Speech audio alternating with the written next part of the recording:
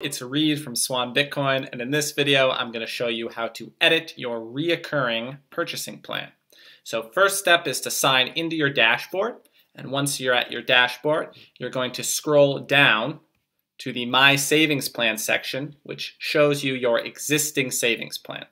From here, click on Edit Plan. You'll then be taken to a screen that will allow you to select the dollar amount of your new plan as well as the frequency. So I'm going to change my plan to be $25 every day. And I'm going to change it to start on September 15th.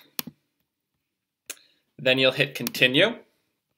And you'll be taken to a page that will let you choose your bank account. I have two. I'm going to select the first one.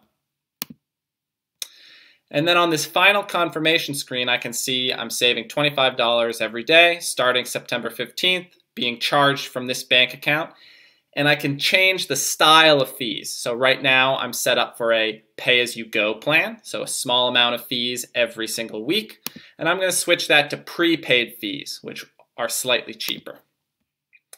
And then I'm going to check this last box, click Save Changes, and my savings plan is updated.